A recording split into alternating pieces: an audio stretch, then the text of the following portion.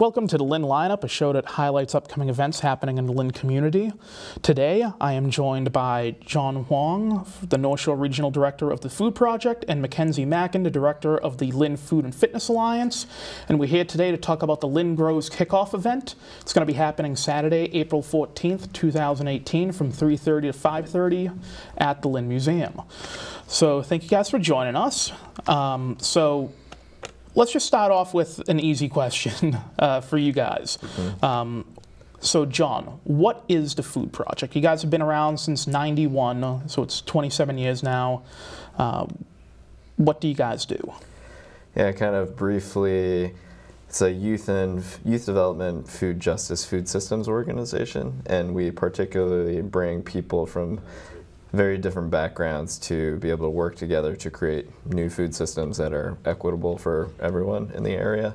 And so that's kind of just like a small snapshot of what the Food Project is doing. Right. And Makenzie, so you're the Director of the Lynn Food Fitness Alliance.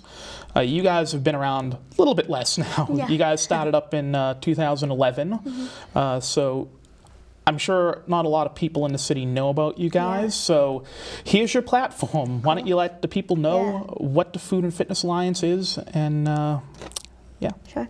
The Lynn Food Fitness Alliance is a Mass in Motion-based grant based in Lynn. We're hosted in Lynn, and we do health and wellness change in the city. It's policy change. So we are in charge of the community gardens in the city. We work on initiatives called Complete Streets, which is walkability and pedestrian safety. And our initiatives change every year, but we have been in partnership with the Food Project for a while now and work on a lot of those issues together. So, just briefly, if you could just explain, what is Mass in Motion exactly?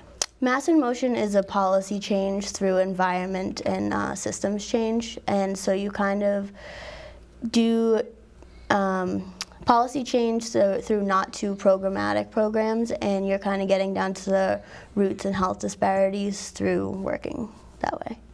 All right. So we're here to talk about the Lynn Grows Kickoff Event, so would one of you guys be able to explain to everybody what Lynn Grows is? Yeah, so part of our work at the Food Project, we were noticing kind of a disconnect with hearing from residents about what they were interested in, you know, in terms of like food access or their food reality. And a lot of folks that weren't necessarily residents were, you know, making decisions based on, you know, how to help create a better food system in Lynn.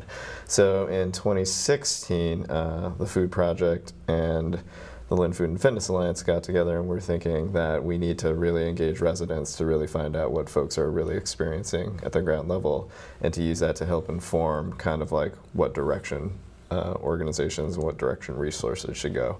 So in the start in 2016, there was a large process to recruit residents to become involved in forming a committee that would then create a vision and a set of priorities to build a better food system in Lynn.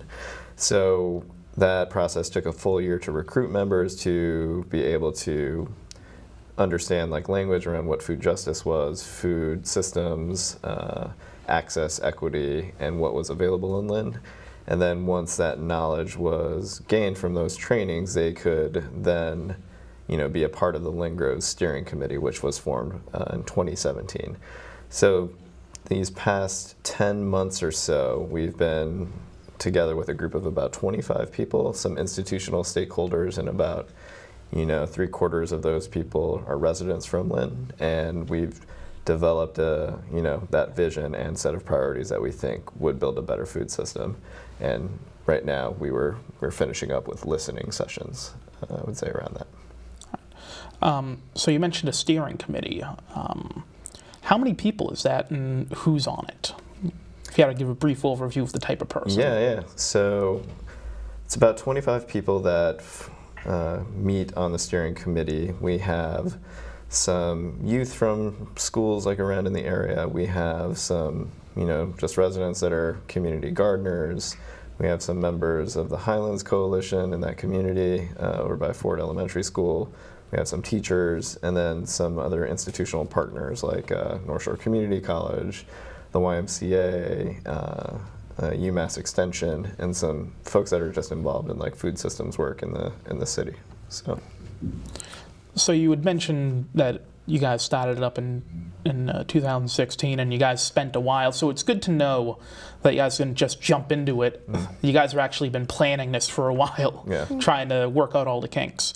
And you had mentioned listening sessions and tabling events, so would you guys be able to tell us what exactly those are and how they've gone? Sure. The tabling events we do at different spots in the city, those are a little bit more general than the listening sessions, where we just set up a table and kind of present our information. If people are interested, we kind of talk to them about the vision and priorities we've worked on for the last 8 or so months. The listening sessions, so there's a group of probably six or seven of us who go out, and it's usually 2 at a time people. So we've done the listening sessions at places like the YMCA, Girls Inc., the high schools in Lynn, Gliss, Meadow Court, which is a Lynn Housing Authority's place, and then we also have a couple more scheduled, like at Silsbee Towers. So we go, we kind of get a feel for how the people we're speaking to feel about the food system in Lynn. We ask them what they think that is and if they're familiar with the term, and then we kind of go into a conversation about our visions and priorities and explain the work already going on in the food system in Lynn, like SNAP benefits in the HIP program, which is a match program down at the farmers market if you're SNAP eligible, and trying to get their feel on their knowledge of the already existing food system. And once we present our priorities, we ask them to rate them 1 to 6 now, to see 1 being most important to them and 6 being least important, to get a gauge on these actual communities in Lynn experiencing it, how they feel. All right, so we only got a few minutes left. So let's use the rest of the time to just talk about the event itself. Sure. So it's April 14th at the Lynn Museum. What can people expect if they go to this kickoff event? Yeah, some of the things. I mean, there's going to be some live music. There's going to be a video about what Lynn grows and some of the history around in it.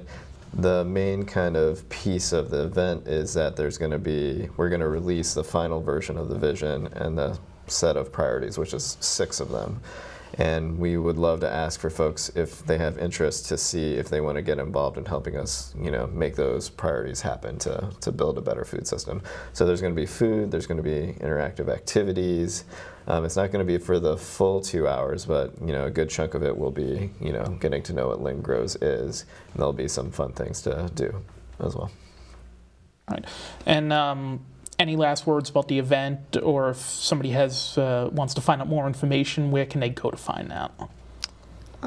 Between the Food Project Facebook page, the Lynn Food Fitness Alliance Facebook page, and we'll be launching the website around that time too for Lynn Grows. It's not out yet, but once this event happens, we'll have a lot more information with follow-up on what we're going to continue to do and how we're going to keep tackling the priorities and the vision.